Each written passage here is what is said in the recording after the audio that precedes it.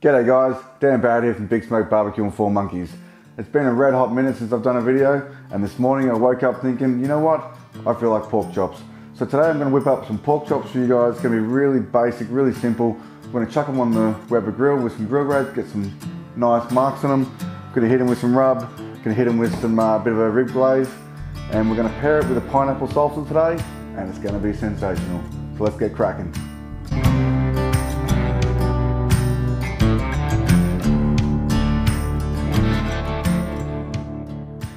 So as I said guys, pork chops. I went down this morning, got myself 4 of these beautiful pork chops. I've taken off the rind here. Sometimes they come with the rind on, sometimes they don't, but this one did, so I took them off. Also had a bone left in there, so I took them off because I don't like those in there. So basically what we've got here is 4 pork chops ready to go. I'm going to hit them with a couple of rubs today. Going to layer some flavours on there. First one's going to be the Four Monkeys home base. And we're just going to give this a light tickle on top, like so.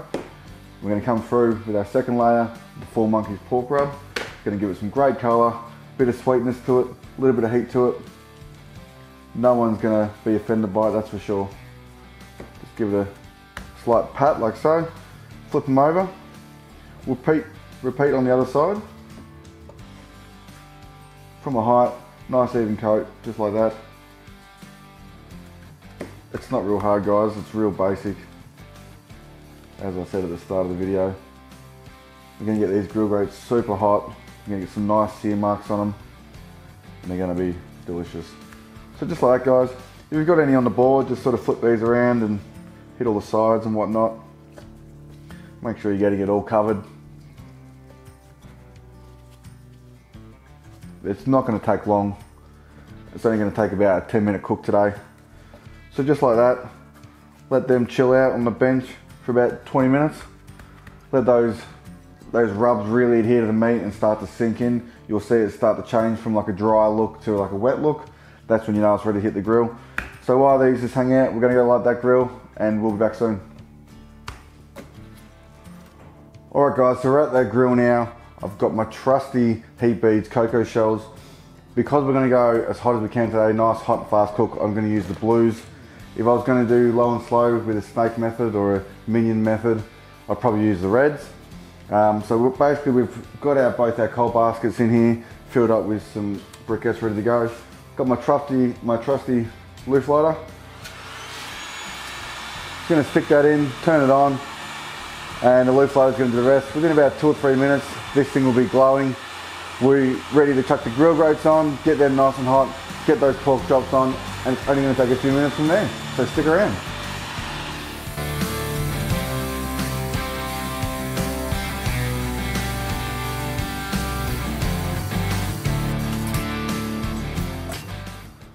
Alright guys, it's time to cook. The grill grates are smoking hot. They're around 615 on the peak Fahrenheit. The pork chops have been sitting there for 20 minutes. It's looking really wet now. You can see that rubs really adhere to that meat.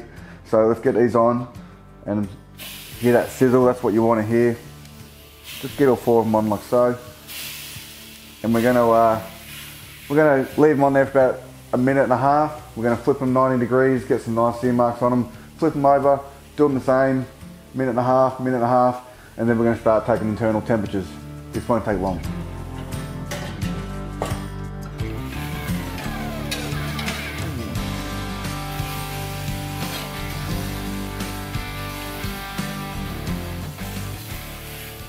Right, so it's been about 3 minutes on one side, 1 minute 30, twist at 1 minute 30. I'm gonna flip this over and have a look at it.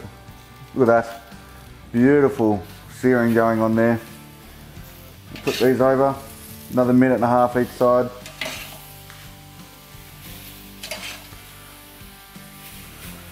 And they are looking bloody delicious. Stick around. So we've just done our last turn. We're on the home stretch now. What I'm going to do, I'm going to hit it with a little bit of maple bourbon rib glaze from Cosmos Stew. This one's just landed in Australia and it is absolutely delicious. So super excited to get this on there. Just going to pour a little bit over the top, like so.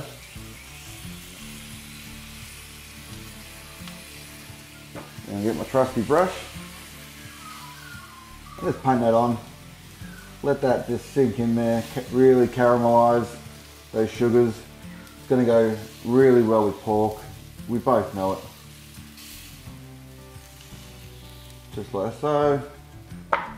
Lid back on, home stretch. We really want to start keeping an eye on this internal temperature. We want it around 135 degrees Fahrenheit, maybe 140 internal. So we'll keep an eye on it now. We may have to move it to the side to bring it up slowly, but we'll wait another 30 seconds and see where it's at.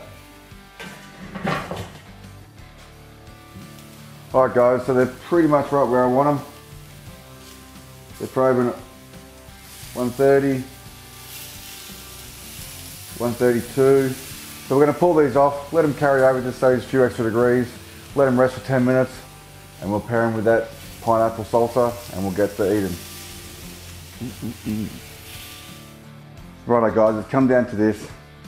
That's how simple it was. We had these 4 beautiful pork chops. We rubbed them in 4 Monkeys home base as a base. We rubbed them in 4 Monkeys pork. We hit them on the grill. Those grill grates around 600 with those cocoa shells. We finished it off with the maple bourbon rib glaze. It's been resting for about 10 minutes. I've whipped up a quick pineapple salsa here.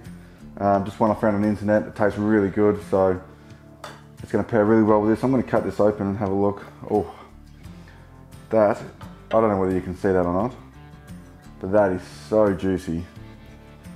And you know I'm going to have to try it. That maple bourbon comes through with those rubs, those little bits of char grill on there. Absolutely sensational. Give it a go at home. You're going to love it. Kids are going to love it. Family's going to love it. Missus is going to love it.